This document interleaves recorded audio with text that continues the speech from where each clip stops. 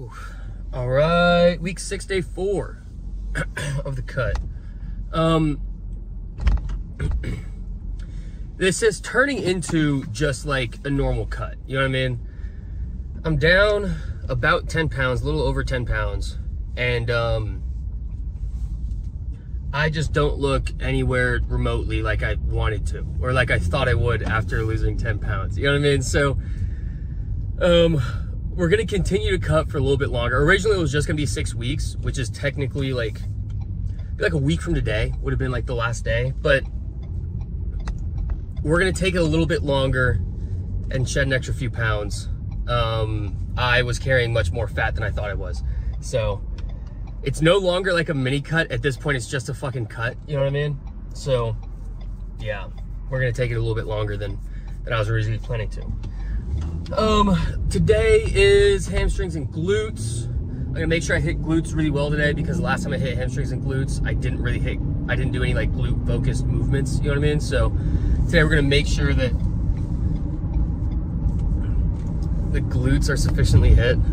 Sorry, I'm sitting here laughing, just thinking about in the car with Allie, talking about hitting glutes. And yeah, I just posted that video yesterday, I think. And the song for today is going to be Trust Nobody by HIPPIE SABOTAGE. Dude, we used to listen to HIPPIE SABOTAGE on repeat when I lived in Colorado. Like that was like the go-to for any scenario was HIPPIE SABOTAGE, where it was just like chilling, smoking, or parties, or skiing, or whatever. Like, it was just always HIPPIE SABOTAGE. So it's a little bit of a throwback. I think this is one of their newer songs, actually, but yeah, just going back to listening to HIPPIE SABOTAGE is kind of like throwback for me. Oh, also, fucking, I don't know if you can see it, new tattoo, bro. Fucking sick. I'm kind of stoked on it, you know? We're getting closer and closer to like filling in the arm. Just piece by piece getting there. Which at this point, originally the arm was supposed to have something for everywhere that I've lived. You know what I mean? So that was like all of this was something for everywhere I've lived. But then I finished it, you know, and I got all the places tattooed. So then it was like, all right, now what? So I just got like some like, it's like a compass with a map on it. And it's like, yeah, that's like travel-y. You know what I mean? That's kind of like travel stuff. That fits in with the vibe of the arm. So yeah, we threw that on there. I'm kind of stoked with it. It went much down further my wrist than I thought it would. Yeah, I guess you can't really see, but there's like dots up there. I guess you can't really see in the video, whatever, fuck it. But I thought it was gonna be like, you know, coming down to like mid forearm, and then he put it on there. I was like, yeah, that's going down like all the way to the wrist.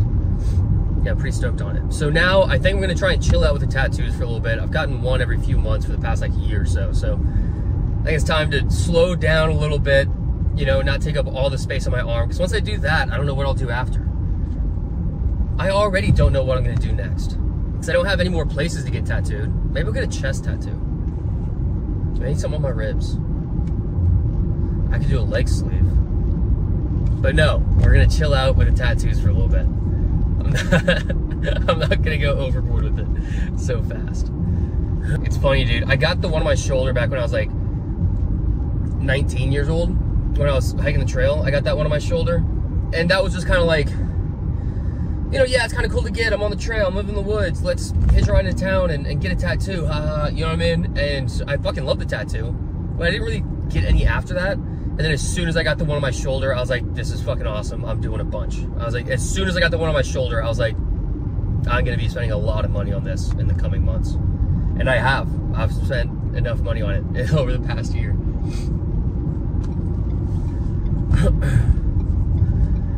Also, today, I think I'm gonna head up to Tennessee today, which means that tomorrow, we'll probably be making a video with Matt Festejo, the brother-in-law. That fucking Canadian dude. Might be making a video with him tomorrow. We'll see. Hopefully so. I feel like Matt would be, I feel like the camera likes Matt, you know what I mean? I feel like Matt's at home on camera. I think, and yeah, and y'all, I'm sure y'all will see what I'm talking about tomorrow. I think like as soon as the camera turns on, he just like, you know, like a light bulb goes off inside of him. He's like, yeah, this is my time. This is what I was born for. All right, so because I'm gonna be driving 6 hours up to Nashville today, I'm probably gonna try and keep it fairly quick in the gym. Just get like an hour lift in there. Hopefully, you know, 3 movements for hamstrings, 2 for glutes, and then call it good. Which 5 movements in an hour, it's not that crazy. You know what I mean? It's like 10 minutes per movement plus, you know, the time it takes to set everything up, and switching from one thing to the other will probably take up the other 10 minutes. So, yeah. You know what else I kind of want to start doing? Is timing my rest period. Like, I feel like a lot of the guys do that. Like, my boss, one of my bosses, I guess, in Hawaii, used to be like a huge bodybuilder guy. He's still fucking ripped. And he would, I was talking to him about lifting, and he said that he would time his rest period. Like, he had a stopwatch. And as soon as he finished his set, he would start it and go for like, 60 seconds, 90 seconds, something like that, minute and a half, minute, something like that. And then as soon as that was up, he would go and start his next set. And I might start doing that. Just cause like longer, like if you're lifting for strength, you're gonna want longer rest periods, right? Like on days you're maxing out, you're gonna wanna rest and fully recover from the last set. But on the days that you're like really trying to fatigue the muscle, you know, you only want like 60 seconds of rest, and then you get back under, you know, get back under the bench or the bar or whatever, and rep it out again until failure. And then each time that you do it, you're gonna be able to do less and less, but you're, you know, pushing that muscle till failure 4 or 5 times in a row, back to back to back to back. So I don't know, I may start doing that too. Probably not anytime soon. That's just kind of a thought. All right, fucking hell, I'm at 7 minutes. I don't feel like I've been talking for 7 minutes, but we're at 7 minutes. So we'll go ahead and cut it here. Take it away, hippie sabotage. See you guys in there. It's gonna be done.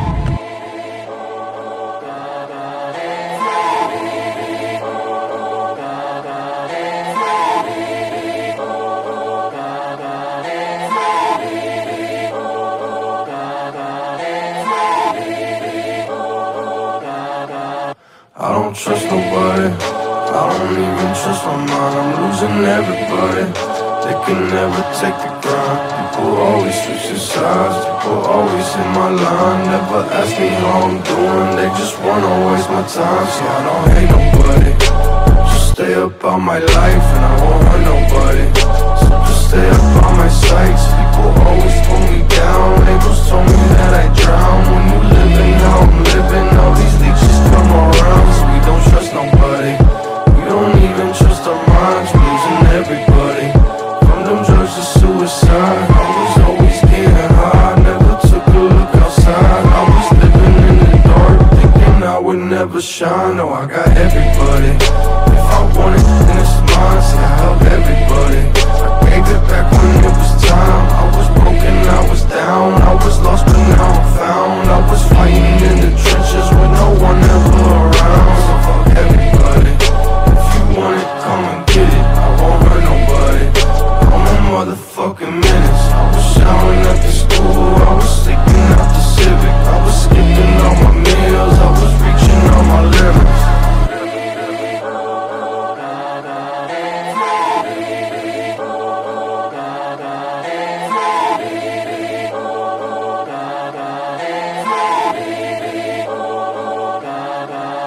I don't trust nobody, I don't even trust my mind. I'm losing everybody, they can never take the grind. People always switching sides, people always in my line. Never ask me how I'm doing, they just wanna waste my time. See, I don't hate nobody, just stay up on my life, and I won't hurt nobody.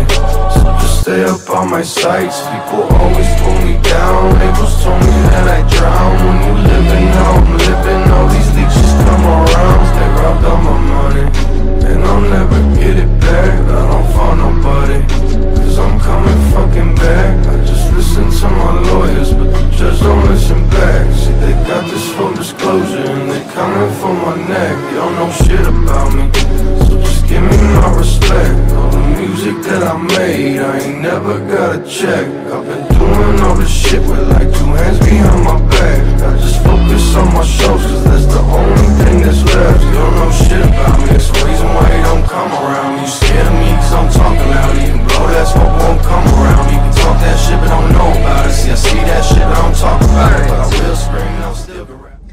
Dude, every time I wear the beanie in the gym, I wear it because it's so fucking chilly outside, and then I just sweat my ass off inside. I just get sweaty as hell. But then I can't really take it off. I don't really have anywhere to put it. You know what I mean? I don't want to just carry it around. I don't know. Just sweat like a motherfucker when I'm wearing that thing in the gym. Anyways, hamstrings and glutes have been finished up. And it was kind of exactly what I said it was going to be. You know what I mean? It was 3 movements for hamstrings, 3 movements for glutes. I don't usually do those donkey kicks, but those things are fucking fire. The biggest thing with those is getting your leg up high enough. You know what I mean? Like, it's almost like the bottom half of that movement, I really don't feel my glutes that much. It's just the top half, whenever your leg gets up and like almost parallel to the ground. That's where it really burns. So it's like, I'm thinking about messing around with doing some holds like that. You know what I mean? Where like you go up, hold for a second there, and then come down. Because that would be fucking tough. That would be brutal. So maybe I'll mess around with that next time I do hamstrings and glutes. But yeah, I mean, everything else is pretty basic, you know? The only thing I don't like about that gym, it's a really small weight room. So when I want to do things like, you know, hip thrusts, it's like I feel like I take up so much space, and there's nowhere to go where it's like you're kind of out of the way. You're either right in front of the dumbbell rack or like right behind the squat rack, which maybe I'll throw it in there. That's why, like, before that final set, I was telling that guy, like, hey, yo, like, I'm about to get out of your way. Like, he was setting up the squat rack, and I was like, if you want more space, like, let me finish up here, and then I'll be out of your way, just because it's not a big enough weight room to just be out of everybody's way when you're doing something like that takes up a lot of space. Yeah, oh, also, when I was leaving, you know, that's like a neighborhood-wise, so it's, you know, mainly, you know, people in like 40s, 50s, and then there's like, you know, some grandparents in there, and, you know, it's pretty low-key vibes. It's a super sick spot. And when I was leaving, I heard 2 like older women, 2 grandmas, looked like grandmas, talking about how their weight had gone up. I don't know on what, but I just kind of overheard them as I was walking by. And it was one grandma to another grandma saying, yeah, my weight went up last week in whatever movement she was doing. I didn't hear what it was. But the other one was like, oh my gosh, that's awesome. Like, I've been trying to get to the, you know, 20s, but I've been stuck at the 15s or something like that. And it's like, dude, like, that's so sick. You know what I mean? They're like 80 years old talking about how they're now lifting more than they were before. Yeah, like, that's so sick, man. I fucking love it. I fucking love it. There's something about being around very motivated people that is just infectious. You know what I mean? Like, if you surround yourself with a bunch of people that are highly motivated, bro, it's hard to stop you, man. I mean, you can motivate yourself, obviously. You need to be able to motivate yourself. But if you surround yourself with people that are all just highly motivated, man, odds are you're gonna hop in with them. And my family's actually been like fucking crushing it for the past year-ish, honestly. Because that was when me, my dad, and my sister signed up for that half Ironman. We all trained for that for like 4 or 5 months, you know what I mean? That was about a year ago that we signed up. My mom has been going to Pilates literally 6 or 7 days a week. Like, fuck me. And that Pilates shit ain't easy, man. That shit's fucking tough. And she started off doing like the 0.5 classes, then went up to 1, then 1.5. Now she's at 2.0, like absolutely crushing. My dad's looking for another Ironman to sign up for. He's looking for a full Ironman, so he's fucking crushing. My sister's signing up for an Olympic length triathlon, which I think I'll do with her. She's absolutely fucking crushing. My brother just started college like a month ago, I think now. He started for a month. Aced his first test. He's fucking crushing. Like, as a team right now, we're very, very motivated. And like, it's just the stars aligned where all of us are just like all crushing it at the same time. Like, it's never happened before, where like just the entire fam right now is just absolutely flying. I need to step up my game, actually.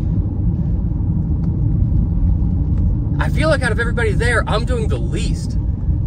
Oh man. I gotta start running more. I gotta start training for that triathlon. Fuck. I can't let my entire family outwork me. Like, I can't be the one that's like, yeah, you know, Colin's keeping up, I guess. You know, like, I can't be that guy. All right, it's time to step it up a little bit. Fucking hell. Just going through the list, I was like, fuck. I might be the slacker here, dude. Holy shit. Oh, and not to mention Allie Johnson, the Tall and Terrible, who is basically a family member at this point. You know what I mean? She's like right fucking there. Crushing at her new job. They've already offered her a new position, and also signed up for that triathlon in whatever. Dude, and then Macy with a full-time job and getting her MBA and staying in the gym. I need to step up my game, dude. Wow. I think I'm doing the least right now. Oh, no. No way. I say all this not to like, I'm trying to like brag on it. I say all this not to be like, yeah, like our squad is the shit and we're more motivated than everybody. Like, no, I'm just like, I just love how all the people that are closest to me right now are all just super highly motivated right now and absolutely crushing it. And I love that. It's hard to beat that, you know? Like I said, you surround yourself with those people, it's hard to fucking beat you, man. It's nice to have those people too, because my dad especially will call your ass out if you're not working hard enough. You know what I mean? Like when we were training for that half Ironman, if I wasn't getting workouts done, he'd be like, hey man, like you better start working here. This is really gonna suck. At one point he didn't think I was gonna do it because I wasn't training enough. And that was like, that really kicked my ass into gear. Like I went out and hit it way harder than I had any business to hit it. But got me running again. It made me go do like a 50-something mile day, you know, just that one comment that he made. So, all right, I'm once again rambling. This is gonna be a long ass video just because I've talked for 7 minutes before and then 7 minutes after. So we'll go ahead and cut it here. Better today than we were yesterday. We'll be better tomorrow than we are today. Good shit, team.